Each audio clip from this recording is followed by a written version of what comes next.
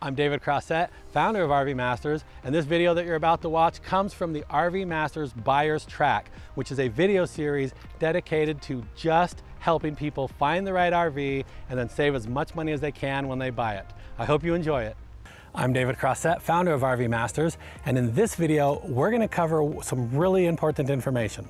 Why it's so easy to lose at the RV buying game. There's a lot of information to cover, so be prepared to learn some things that just might surprise you. In fact, I know it's going to surprise you. So here we go. When you buy an RV, you are stepping onto a playing field where everyone knows the rules of the game but you. There's a lot of money to be made from consumers that don't have the right information. And as long as the information is hard to find or late in coming, well, that's a pretty good profit opportunity, just not for you.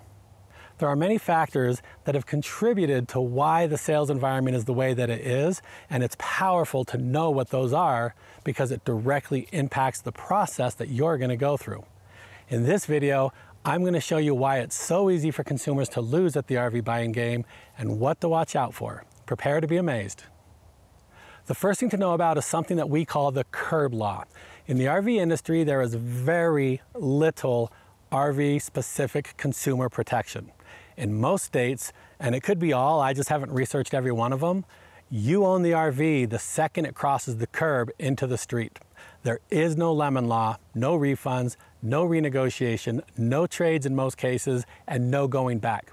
In fact, I worked at a large national dealership, and I've heard salespeople joke with the customer, now, when you leave here, you own this RV. If it breaks in half, you own both halves. Of course, that's funny, but it deflects from the reality, and I don't think the customers understood what the salespeople were really saying. There's no suing the dealer, or the manufacturer, or the salesperson, or calling the Better Business Bureau, or calling the Attorney General. That has all been tried and done before. When you drive off, the sale is over, and that's the end of the story. This is why so many RV buyers report how well they were treated through the buying process, only to be treated poorly as soon as they drove off the lot. And this is why the #1 rule to saving money is to not buy the wrong RV, because it's not coming back, period. The next thing to know is how you're at a disadvantage for the sales model that's been adopted by the industry, basically using a dealership. Let's compare the RV industry to a more mature industry that we're all familiar with, the automobile industry. I'll make a few point-by-point comparisons. First, we've all bought many cars, maybe 3, 4, or maybe more. We've helped our children buy cars, or friends, or heard stories of the experiences of others, thus educating us about what to watch out for. We've walked in and out of dealerships, just wandering around, looking at cars. The point is, we're familiar with the buying process and have become educated about it through our culture. How about with RVs? How many RV purchases have you been a part of? How many people call you and tell you all about their experience buying an RV? How often does that come up in a conversation? So point 1, most consumers know very little to nothing about the RV buying process and what to expect. Second, how many car commercials do you see in a day? Did you know that according to the statistics firm Statista.com, General Motors spent $3.77 billion in 2016 on advertising. Ford spent $2.3 billion in the same time frame, while Toyota spent nearly $2 billion. With the truck and the auto industry, the manufacturer of the product informs you, educates you, and entices you to drive into a dealership for a hands-on experience and to buy it.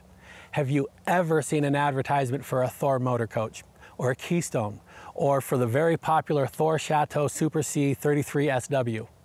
Do you even know what 33SW means? So the RV manufacturers are not buying your attention and driving you into the dealership. The dealer does all the advertising for themselves. And what you'll hear on the radio or the TV is about the selection and the sale.